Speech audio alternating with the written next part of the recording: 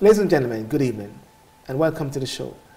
As you know, London has been rocked recently for the past couple of weeks by a spate of knife crime, which has actually triggered a concern as to what is really happening.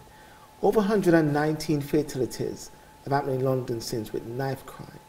And it is now the time that we cannot afford to stay silent. We have to do something. Now today I'm joined by a lady, a mother, who has suffered losing her son. And we're going to listen to her and understand the other side of it, because there are many different sides to our knife crime. And there's something that we can learn so we can inspire others and other mothers as well.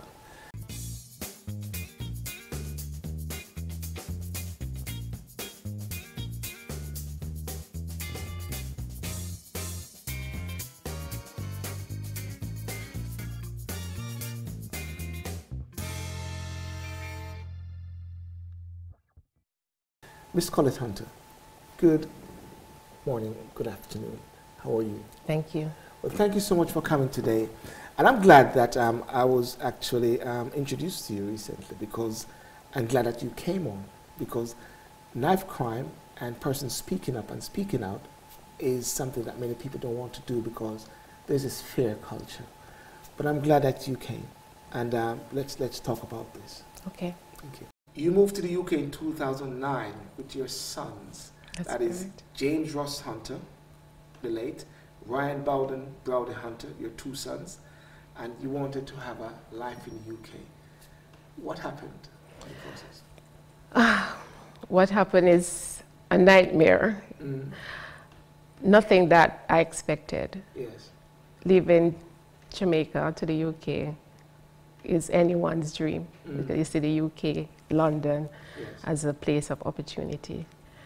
And coming here with my son gave them an avenue to make friends. Yes. Without judging anyone. And losing James 5 years after has really put a pain here that I try to deal with every day. Yes, yes. In a positive way as possibly as I can. And by doing what I'm doing now for young people, Yes. that encourages me and gives me the opportunity to continue this love that I still have for others, Yes. even though the loss was a sudden one for us. And and before you came here, what was James like? I mean, it was in Jamaica, Monroe College, I understand. Yes, he's coming from Monroe College, and he was very active in his school there. He was captain for his class. Yes. He also was vice captain for the under-14 football team. Yes. And he was also a member of a swim club. Yes. And he also did tennis, also a bit of karate as well. So he was very active, and he had a lot to live for. Yes. And he also had a lot to offer to individuals that come along his way. Right. So let's go straight into it. So that fateful night or day, 2014? 14, yes. Yeah. If you can explain to it, because it's better you share it to us in a way, because the purpose of you coming on the show is to really give the other side from a mother, you know, someone who's been affected. If you can tell the audience what happened.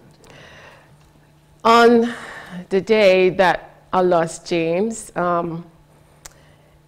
we actually had a conversation prior to that day, because he always shared with me things that he see that he wish he could make a change for individuals. There was a time that we were driving through Catford, and there was that football field. I used to go with him, with his friends, to play. And we were on the bus, and he said to me, "Mom, you know, my friends don't have anywhere else to go." And he literally had tears in his eyes. He said, "They've sold it." Oh, It's, the football. I think it's that field next to Lawrence House in Catford. Okay. I think you used to could go like with 6. You could get your team, Yes. and you would go, because I would go with him and his friends. Security cars. Yeah, it's sold. I think it's, I don't know if it's a St. Dunstan College. Right. They bought, it's now privatized. Right. Okay. So he said, "We can't go anymore. where my friend's supposed to go? And he literally had tears in his eyes then. I remember sitting with him, talking and sharing things that he would see, and he would come back to me and he would say, Mom, how do you know if someone is changing? Yes. How you know that somebody's really changing? And I would say to him, you never know, because it takes time for you to tell the true color of someone. There was a time he said, Mom, there's a friend I want to take back to college with me, you know. I said, yeah. And I remember the morning that we were going, I said, what happened to your friend? He said, oh, Mom, they're not going to make it. And I said, all right, let's go. This was when he got enrolled at Bromley College. Yeah. We then went through a series of shoes would be coming back to the house. The doorbell ring, and look, there's a coat, or I said, jeans? Wait, oh, he said, Mom, my friends, they had a party to go to, and they wanted to look real nice, so, you know, I said, yeah, you can, you know, have this outfit to wear. I then realized that he was beyond himself with giving and sharing, and no matter what would happen to him, he tended to let it go without judging. I remember when he did his maths exam, and he came home from school, St. Matthew's Academy. And I said, how was the exam today? And he said, Mom, I don't think I did too well, you know. I said, why? What happened? He said, well, I was on the bus. It diverted and it stopped at New Cross and I had to get off. And this guy approached me and he asked me what type of phone I had. So I said, oh, a BlackBerry. He then pulled his jacket and showed a gun and said, let's go for a walk. So I'm always, for me to get information out, no matter what's happening in here, I try to hold it in a bit, not to panic, just to keep the conversation flowing. So I said, really? Wow. So what did you do? Oh, I just told him I was going to be late for my exam and I just run for the other bus. At that point, I was like, God, wow, is this really real? I was literally shocked, but I couldn't let him feel that shock. I wanted him to still go through and to, you know, get on with his life and to know that whatever obstacle come your way, you know, God will see you through and you'll be fine. Exam came. He was the first one in his batch to get his GCSE maths. I didn't know at that time that he was staying back in school and tutoring. I met the young lady. She's now at Cardiff University. She came to my last event at TNG Youth Center. We did a workshop for communities there. And she said to me, everyone at my university knew James as the boy who helped me with my maths. I sat with him. I started to pray a lot because we are based, our home is Christian based. Because we don't judge no one. Everyone religion is their own. It boils down to one God. So that connection was there in our home. I was at work and he called me. I was working in Wimbledon doing insurance with some insurance brokers. I was telesale training the staff to use the phone and all. And he called me and I said, I'm on the phone, I can't speak, are you okay? Because I'm wondering what, in the middle, he never called me at work before. I said, you okay? He said, yes, Mom. I said, where are you? I'm in a church. I said, what are you doing in a church? He said the doors were open and I just walked in. And I said, who is there? He said, oh, some cleaners. I said, all right, I gotta go. When I come home, you tell me more about it. We spoke about this incident before he died, about 5, 6 months or so, we're walking in Wells Park. Yeah. They planted a tree there in his memory because we always spend a lot of time in the park, and he loved the park as well. Yes. Played a lot of tennis. Every Sunday we have a tennis match. I give them a $5 between him and his brother. Yeah. He said to me, Mom, you know, I know what people are thinking when I look at them, you know, because I remember at one point he had acne breakout. I said, Mom, I have to get a cab to school. Yeah. He said, Mom, I know what people are thinking, you know, because you go on the bus and I know what they're thinking. But he said, you remember that man I told you about in the church? When I went in the church, he said, son, what brought you here today? He said, Mom, he looked me in my eyes. He didn't judge me. He looked me in my eyes. And he said, Mom, you know, he gave me a Bible. And he said, I found 10 pounds in it as well. And when I heard that, I felt, because I said, yes, he's reading his Bible. He's conscious of his surrounding, and he knows and appreciates beautiful things and beautiful people. The day that James died, I was traveling to see his dad in central London. And this feeling just came over me. And I was reflecting on our previous conversations about people, about caring. I said to him, I know. He said to me, Mom, you know I'm loved. I'm loved, you know, Mom. I said, that's a good feeling. We'd go to the youth center. He would meet friends, all sorts of friends. And he said, Mom, there's some friends I can't carry home, you know. But they're good people. Not because some, you know, are naughty. They're good people out there. And I said, that's all right. But hold on to your light. Because I see your light is shared. Yeah. But you're young. And I sat with him. You're young. And I'm going to lose you because of that love you have. Yes.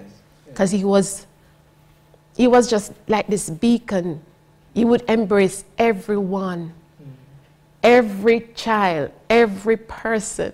He would not judge anyone. He would sit with you, spend time with you, and understand that person. And I said to him, I'm going to lose you because of that love you have. You're too young with this love. You know, you need to hold it in a bit. He looked at me. I'll never forget that moment. This was about coming to be about now going up close to the 3rd month or so, closer to the period that I lost him. He said, Mom, I know you're right, but I'm prepared to face the consequences of my behavior. Which is a positive behavior. When he said that to me, I didn't say one word. I was praying, lighting a candle every night, and this was a revelation that came, that this child was on a journey of loving, of caring, and on embracing everyone for who they are. I left the room, went into my other son in Ryan's room, and I sat down. I said, Ryan, turn the Xbox, turn your game off. I need to talk to you. The first time this year, he literally said to me, Mom, remember that night when you came into my room and you asked me to turn my game off? And I did. And you said to me, we're going to lose James because he's on a special journey. You said, Mom, how did you know? And I said to him, I pray. It's something that came to me. You pray for answers. And if you're looking for answers in the right place, if your heart is at peace and it's in a good place, you will get answers. And I said, that's how I know. And James confirmed it with me just now. So, when I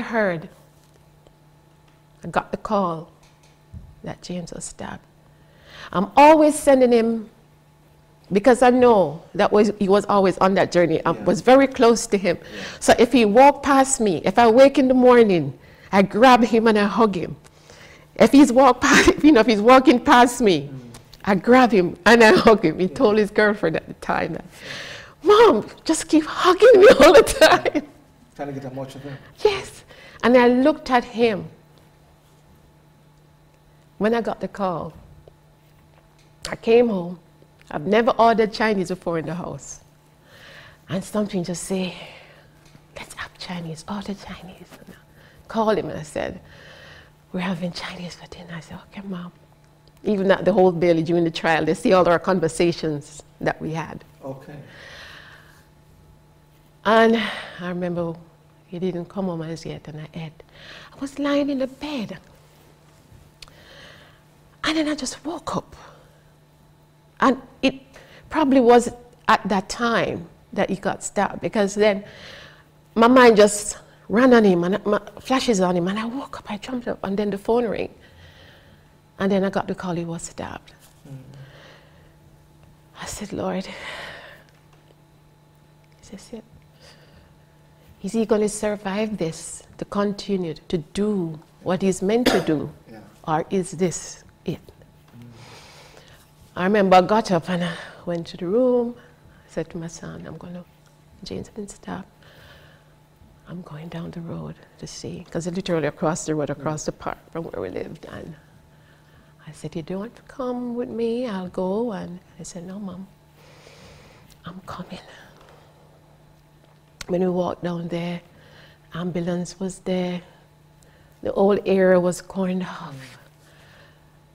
And as we started to go towards where his body was, the police said, is that Collet? I said, yes, it's Collet. I turned to my son and I said, the ambulance isn't moving, he's gone.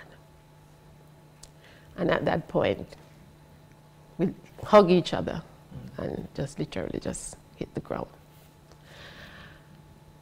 I wanted to see him. Yeah. I just feel like if I see him, I said, James. They said no, because the way it was that I last saw him wasn't the way he was looking.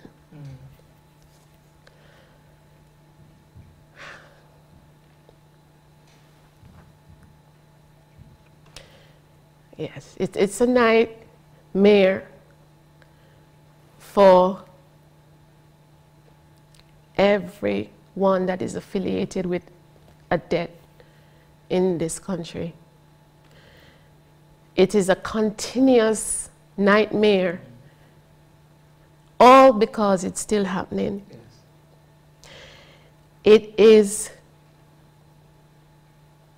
beyond acceptance. Yes.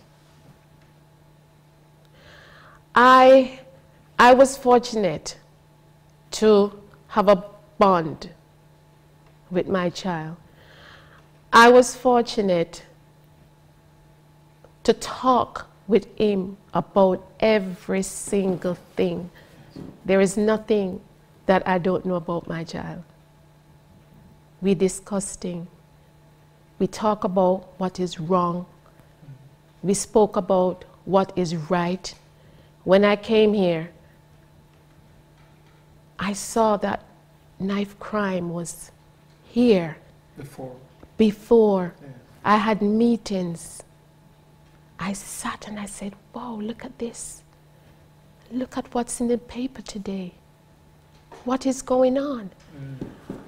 And yet, when you walk out into the street after a death, you don't see anything as to say, this is what happened, yes. This is what we're doing. There wasn't anything visually, nothing at all. And I said to my son, something is wrong. How can so many children are being killed? Yes. And they're talking about from 2014 there. Yes, and there was nothing. Yes. Not to know that the loss of my son would put me into this position now to try and get visual awareness out publicly in every community. Yes. You drive through every community, you don't see anything to show the consequences of carrying knives. And there's so many lives being taken.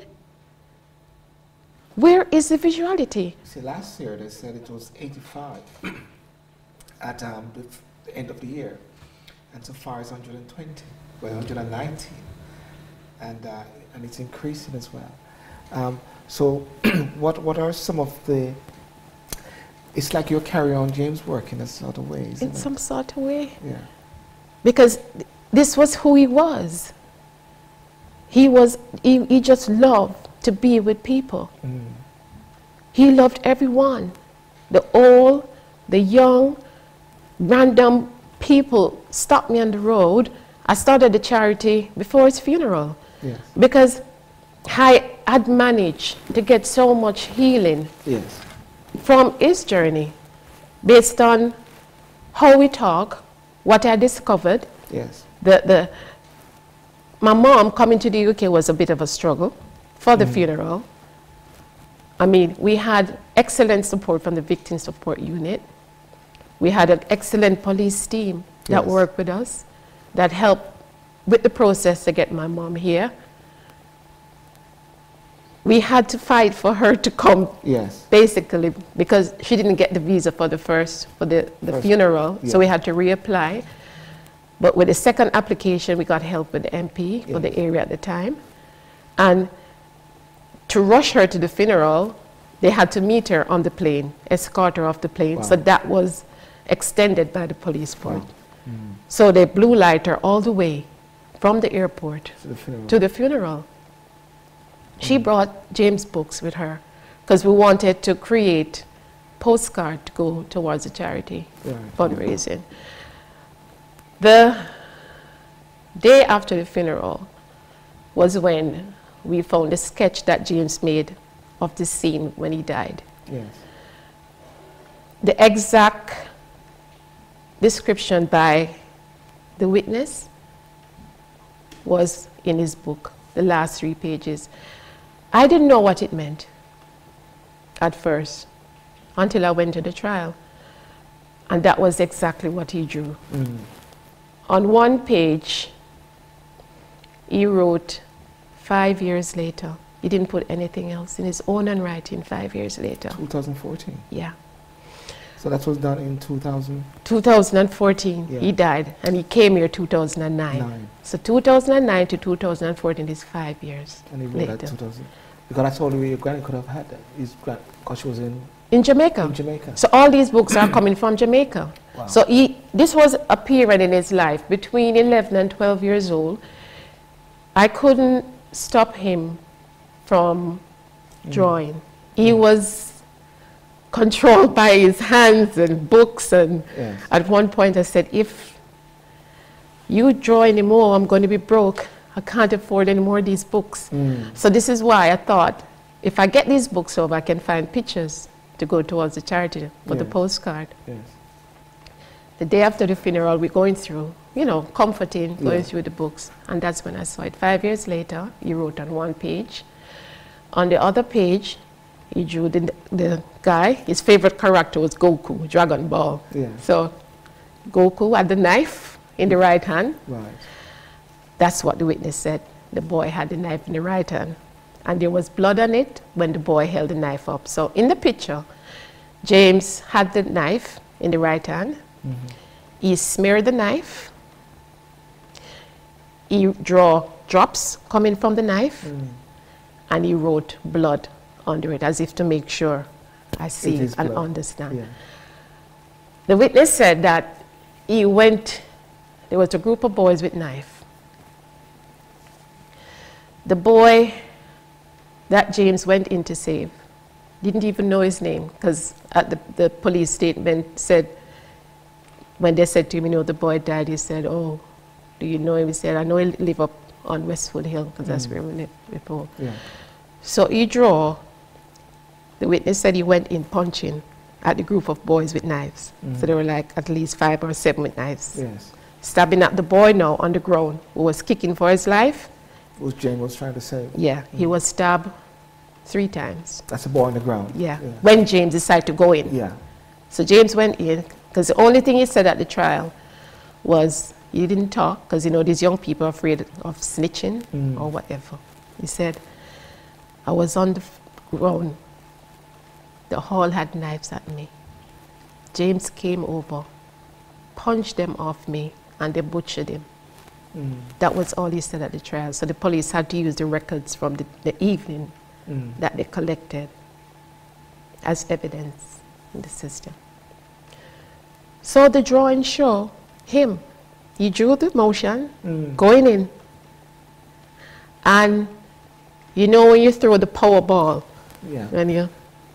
there was 5 that was thrown in the drawing. And there were 5 boys that were charged for his murder. In the middle of the drawing, he drew a dragon. How I feel about that is the fact that at that moment, he could have been able to probably get a knife from one of them, because the witness said they couldn't manage him and they ran. The last one that was there, he was sweeping the floor, punching at him, sweeping the floor to get the knife from him. But the boy switched it from one hand to the other, stab him in the heart straight away. That dragon in that means, to me, if James had gotten that knife, he probably would be the one taking the life. He would probably be the one to become a dragon. So the devil would have won in the midst. But instead, he went as a peacemaker. Blessed are the peacemaker. They shall be called the children of God. So the dragon didn't get James' soul because he saved another, went as a peacemaker. So after I see that drawing that day, and I found out later on what it meant, to me, that helped me as to say, I've done my best.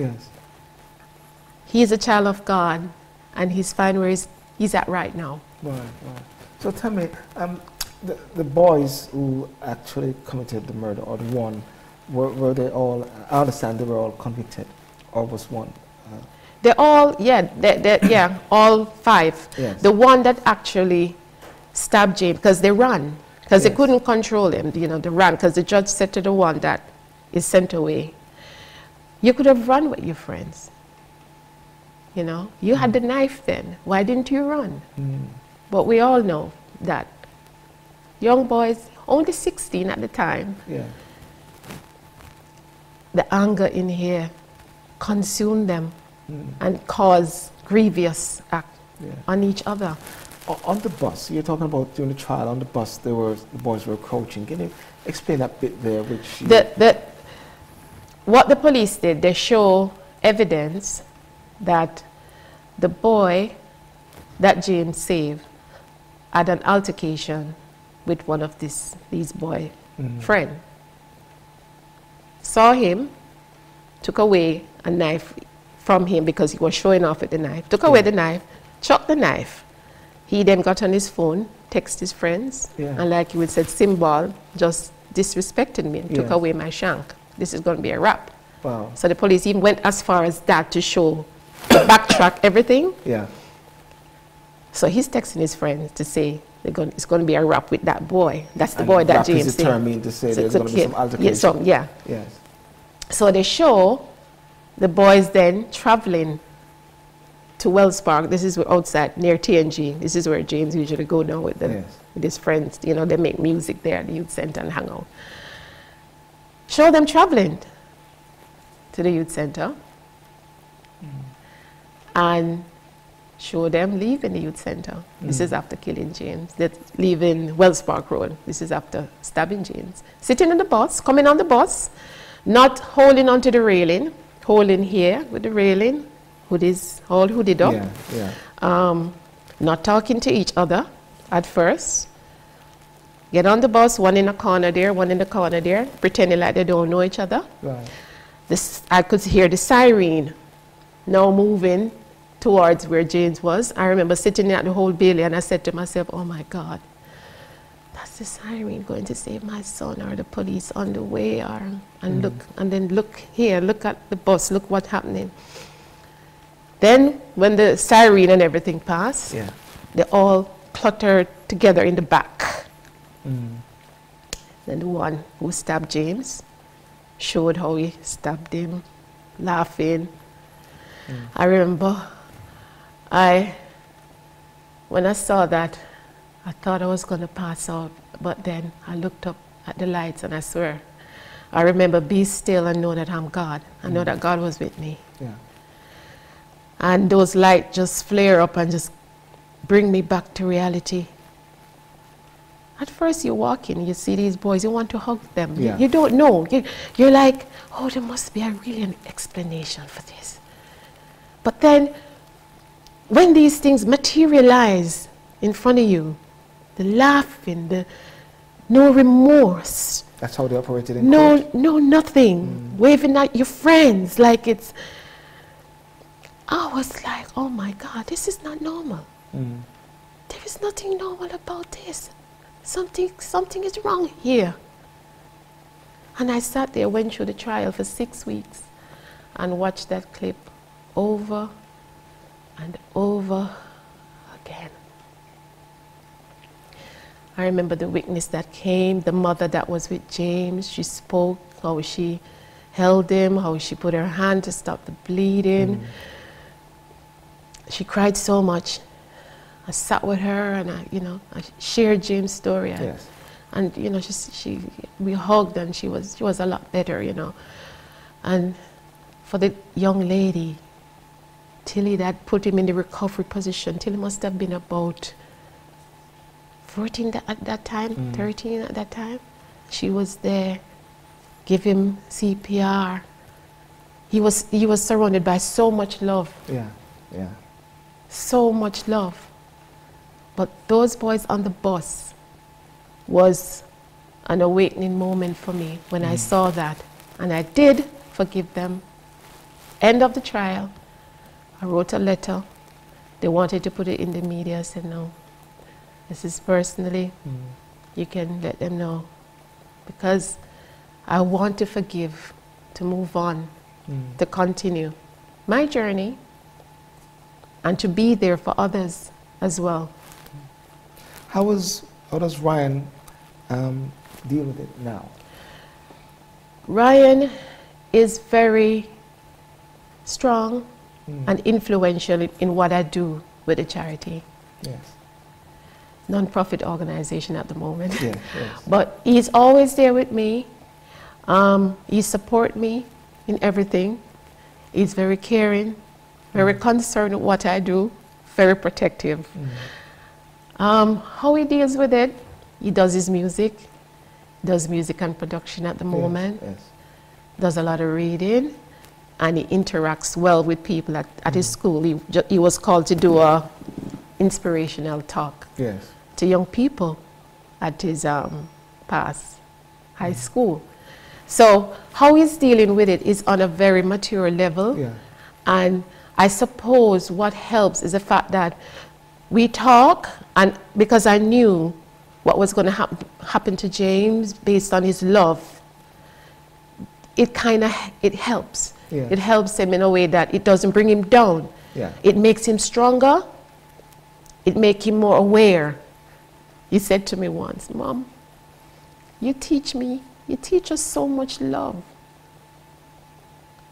I didn't know what's happening out there really exists. Why? Why so much love? I said, it's to teach you that when bad things come your way and evil come your way, you will recognize it.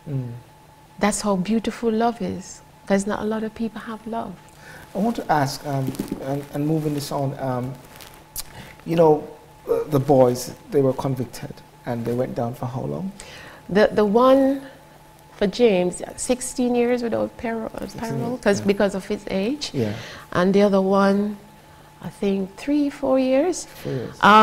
The boy that instigated it, even though he wasn't on the scene, he sent his friend to do it, His excuse was that he was babysitting, so he wasn't even there. So what the judge did, she also gave him sometime. Okay, okay. Now, there's a lady, I think, on Facebook recently is talking about her son being stabbed about 8 or so times. A lot of people talking about it.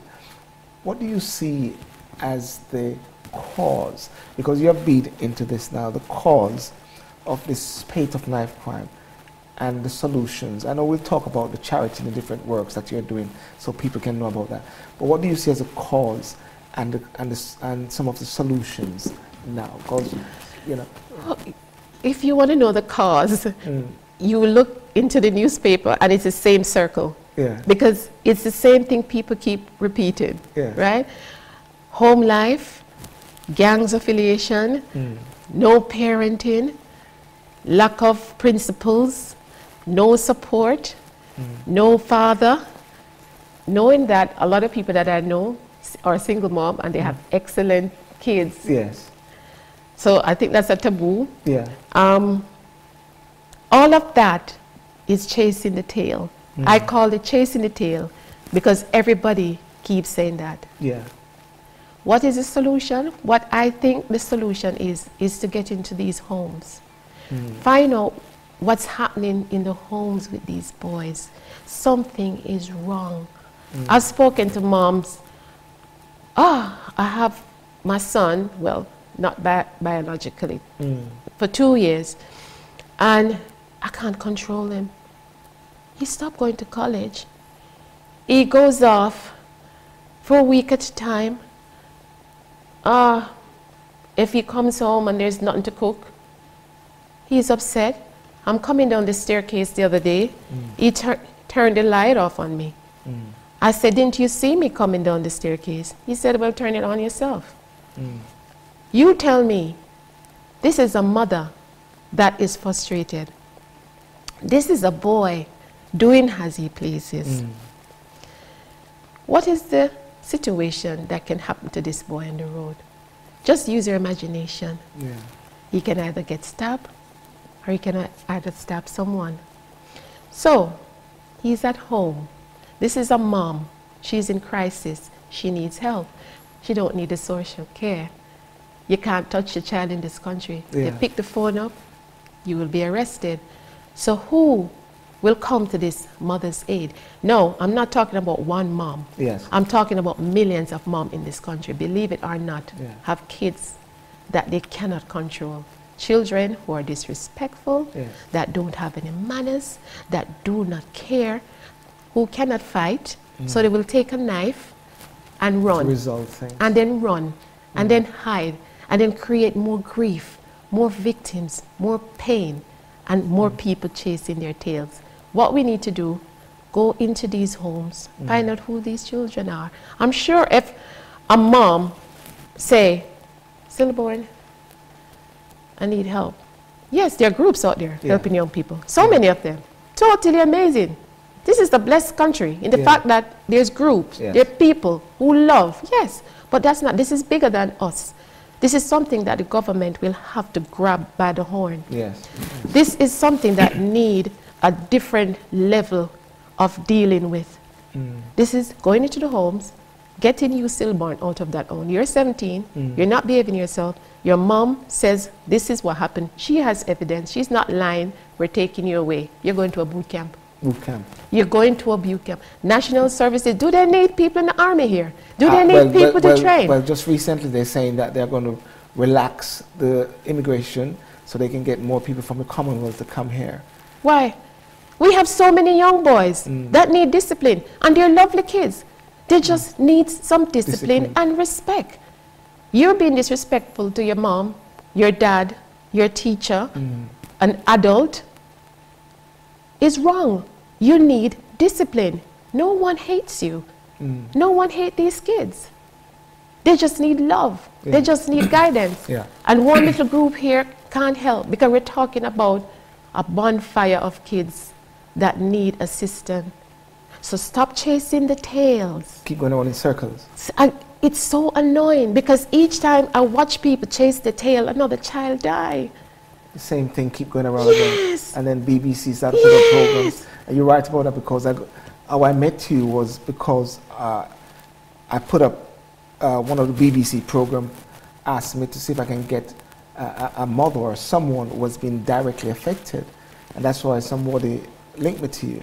But then it's the same thing which happens every time there's a spate of crime. Yes. They have these programs all over again. It's like a deja vu, isn't it? I know I gave up television when I lost James. Well, thank you for coming on. Well, you're welcome. Yeah. I gave up television. I just embrace, do what I can for my community, give and share as much as I can. But we need to stop chasing our tails. This is a desperate time. Yeah. It cannot get any worse. It's a joke for some. What do you think about stop and search? Stop and search? When was the last time you see it? When was the last time you've seen a stop and search? Well, hardly much now because of... Have you ever seen any? But I don't know, I've not personally seen one actually. Okay, so that goes to show, where is it? Curfew. Have you seen any? Now, someone was saying to me also, the parents need to curfew the children, but I said... But this is a parents out of control. Parents out of control. They cannot control your 6-foot son, yes, and you 4-foot here, and you're looking up at your baby that you love, even though he's a monster looking down at you. You're thinking about, I bring this boy in this world. I need to fix him, and I can't. Look at his behavior. I need help. This is when somebody come into your home, sit with you, and say, this is what we're going to do. Yes. Or else. Or else. Why wait until they go to prison? Yes. Why wait until they take a life? Let them go to prison, then they come out of prison, and then you sign off a house for them out in the country, a car out in the country. Why you do it then? Why you don't protect them from going into prison? Because the abusers, the killers, the murderers, they all get new ID and get shifted away while the victims stay here. And so what you're feel saying, the pain. what you're saying, a lot of resources is putting into the after sentencing, after they have done their bit. Obviously, I've met mothers whose child has been stabbed and the perpetrator family, not enough evidence, not enough proof, even though maybe because 1 or 2 witnesses didn't show up, nobody wants to snitch. Of course, yes.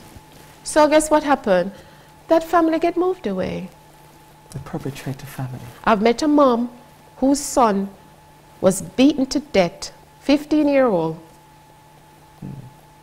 The person that beat him to death got 6 years, 2 years out after good behavior, and then the whole family get moved away. Wow. Yes. So let's stop chasing the tail. It's not making sense, isn't it? It's not adding up. Stop chasing the tail now.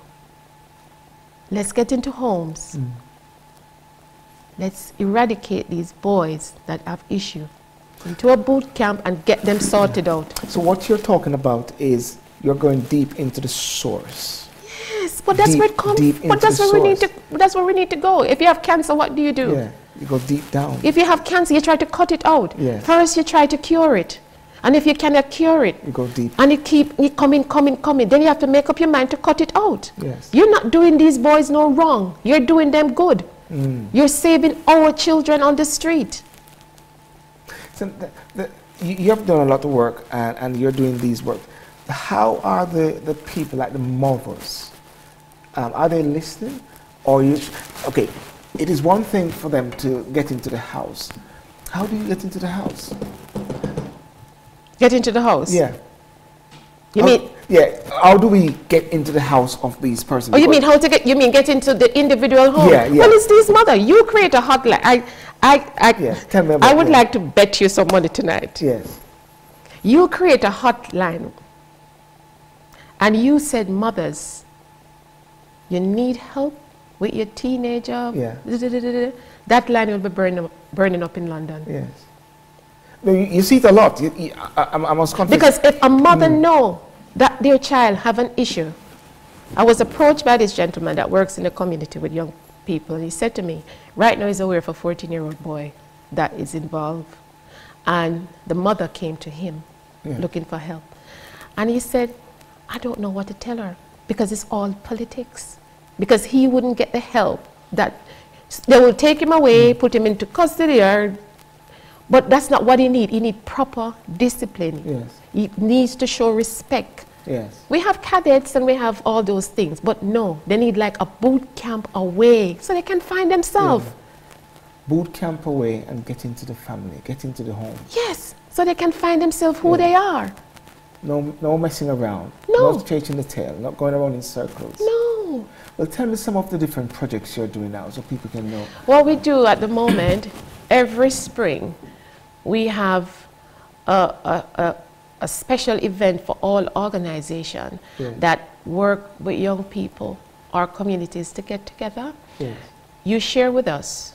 Bring your booth, your flyers, it's free at TNG Youth Center in Sydenham. We have refreshment, music.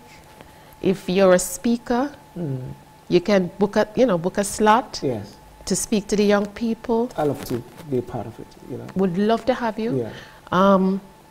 Get them aware of themselves, show them opportunities. And identity is a key factor. Yes. Know who they are. Yes. Know that they're special. Yes. Let them know that they're unique, that they're not two of a kind. They're one. Yes. So we do that every spring. Next month is our Christmas social for the community. So say you want to come play a few games of domino with your friends. We have free food and refreshments for the young people. We have a showtime where if you can sing, play the piano or do the violin, whatever you can do, come and be a part of it. Last year we had the most beautiful song done by Pamela Rowe, the Lord's Prayer in the ancient language. It was amazing. I mean, she literally, I felt elevated from the ground and back down when she sang at the event. Nina from Scrub, she was there with her. Thanks, Nina, for introducing me to Nina was here with her things, and her friends came over, and so it was a big family atmosphere. So that will be next month. We hope to do a workshop next month with the young people, aspiring writers. We're doing a theatre production with Spontaneous Production in Sydenham. It's going to be James' 5th anniversary coming May, so it's going to be recognize his 5th anniversary. So we hope to do two shows, one at TNG and one at the Sydenham Center. Now this is base for young people. So you'll be working along with professionals. So you'll be trained, and how to write if you want to work backstage production. So that's in the making for next month. We're going to have gifts for the young ones, and we're going to have a fancy dress parade and showtime as well. And where can people find the different work that you're doing? I'm on Facebook, James Ross Hunter Youth Support. I also have a blog spot that I try to keep updated. We have a website. Pretty much if you put James Ross Hunter Youth Support, everything will pops up. We're on Instagram. We're also on Twitter. So everything is there. We have our daisy pin. Make sure. Where's your daisy pin? Well, actually, I know I got it. It's on your other code. So we have our daisy pin. Your pin shows support and display support for victims of knife crime and violence. And it's also a conversation piece. So if you want to talk about knife crime, you wear a daisy and you can say, I'm wearing this because it's bringing awareness to knife crime. And also our poster competition that is ongoing. We put our posters on the bus stops. So no knife should be in the posters. It must be colorful with a positive message. And we hope to have one in every community in London on the bus stop. So this is going to take major funding. So we're always looking for donations. So that's our poster competition that's ongoing. And we also have Potter Love. We call it Potter Love, meaning that you can invite your friends around for a meal. And I can arrange for you to have little flyers and information about the charity to give them, and for keepsake, like little lanyards. So all of this is a way of building network and communication. The workshop that we do, we have a community workshop, and we share information at this workshop. I pretty much share my waking moments, what keep me going, and I also share ways how we can communicate. So it's a workshop for both young and old. So it's for school, organization, or community events. We do this one. And where do you get all this energy? I don't know, you know. I don't know. I surprise myself sometimes. Yes. I don't know. I think it come from inside. Sometimes I'm walking and I feel as if somebody is carrying me. Yes, Something just keep me going. Yes. I was always, you know, on the ball, I suppose. What's your word or encouragement to mothers out there who are struggling, or even mothers who have been in your similar situation? What is the word of encouragement to help them going through? Because there are mothers out there. Because some of the cases that we are here is just some. There are more. I would say take it one day at a time. Rome was built in a day, neither with your healing journey. Each moment will be different. And if you feel like you want to cry, cry. Make it a good one as well. I remember doing that one night. And in the morning, I was at the bus stop about to call my friend, Heather, and the feather fell right in my hand on my phone. I don't know where it came from. I'm like, wow, I still have a character around with me. So you will receive healing if you just let go, let God. It's not an easy task. Lying in your bed, not wanting to go out. What I used to do, I'd start with taking the garbage out. Make that move. Even if you feel like you don't want to go out, bring something to the bin and back. Play one of your favorite songs. One of these days you will dance to it. It will not get overly better. You just have to take it step by step and look for the little things that brings you smile. Look for the little things that make you feel alive. It doesn't matter what it is. If it's even to sit in the park on a bench with a sandwich, with your favorite drink, you'd be amazing how you get through each day. People ask and, you know, they say, I would have never known, you know, at work, you know, my boss, because I work with Lloyd's now and Sainsbury, and my manager at Sainsbury said, Colette, I never know this happened to you. You just found out this year, because I was begging stuff for the charity, so I had to put my details up. And he said, I would never know. Oh my God, he was so overwhelmed with emotions. It's not every mother get the clarity like I did. It's not every mother get the justice like I did, and that must be so painful, not knowing who or what. That is so heartbreaking.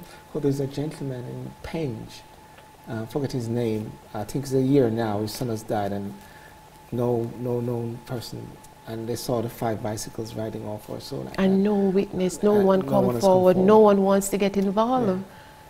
You know, my thinking is this, you know, I said it sometimes, it's a bit funny, but the word that came to me was, people now have to give up the ghost. And when I say give up the ghost, people have to be like the James. People have to now put themselves in as heroes. A hero do not think of himself. No. A hero only think of what his purpose is there at the moment. A hero has his life, has his families and everything, but yet a hero will go and save one person, putting his life in the way. And I believe the whole thing with snitching and all those other things, people have to start to make some decisions which is similar to martyrdom. Because that one life may save thousands. But if we all, and this is what is happening, Colette, we're all protecting ourselves. Nobody wants to get involved. We're all secure in our corners. We're all staying in the safety of our comfort zone, the safety of the shores. People do not want to go into, well, the world is now where people don't want to venture too far. No. Everybody's holding on to what, playing safe. And the playing safe is killing. And, you know, another thing I say is this, it's like suicide. If you're killing yourself, is suicide. The boys are killing each other. So it's like a community killing itself. Yeah. And it's suicide. Generations gone. Generations gone. Tons and tons. Yeah. One child have how many friends? How many is in that child's school? How many family members that child has? How many people it affect in the community? How many thousand is that? That's just one. How many children have died on the street? Do the maths. Yes. Millions, millions hurting out here. Ladies and gentlemen, you have heard Collet Hunter, and profound and real, and no messing around, not going around in circles. And you know what? It's very simple.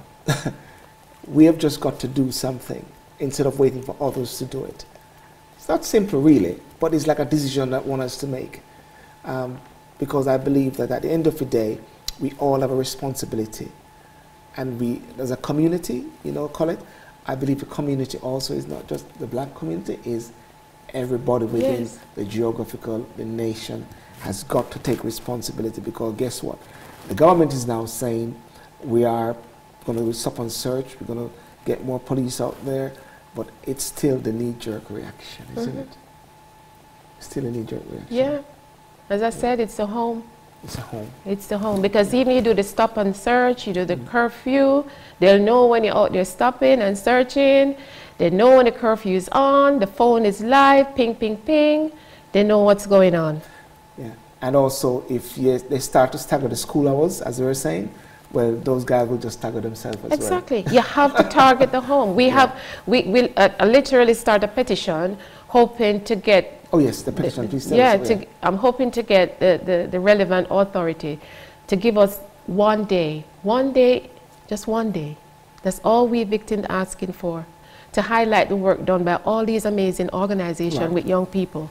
And also, this one day is when everyone, no matter where they are in their home, they can light a candle in recognition of that child that's been gone. That candle in that community, representing how many has been taken from that community. We need one day to share this. I'm surprised that we don't have it as yet. Yes. Millions gone, and no acknowledgement to our pain. As if it will go away like that. No, it will not go away. I'm just hoping and praying that one day somebody with a kind heart will make kindness prevail among us victims. Because we will never forget our children. Yes. Well, thank you so much for coming. Thank you. And lovely to be here. Pleasure is mine. Blessings. And all the best. Thank in you. everything you do. Thank you so much. And guess what? God is with you. I know. And He's the one carrying you. I know. I know that. Carrying you, yeah. Ladies and gentlemen, I want to thank you so much for coming on, and for those on Facebook, and for those who are going to be on a replay, and also for the edited show as well. I want to thank you. Please share this video and take the message which is out there, what Ms. Hunter has said. It's profound, it's serious, and it's now your time to act. Thank you very much, and have a good night. No knife, no crime, guys. Wherever it's happening, find it if you can in your community and spread your message.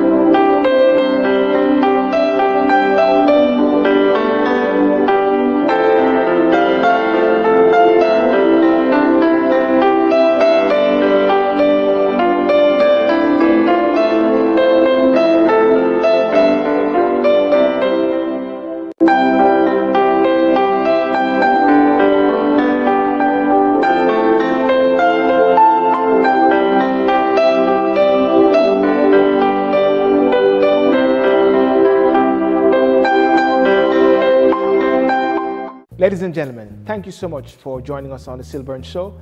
And of course, what I'd like you to do is to like the videos, share the videos, and subscribe to the channel. Let people know about it. But important thing is also to comment.